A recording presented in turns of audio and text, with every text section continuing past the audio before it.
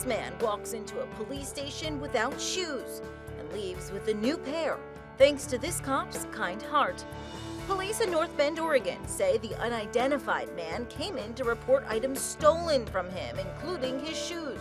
The theft allegedly occurred in another town, so while the man waited for police from that area to arrive, you're a good man. Officer Brent Gaither went out and picked him up a blanket and pair of hiking boots.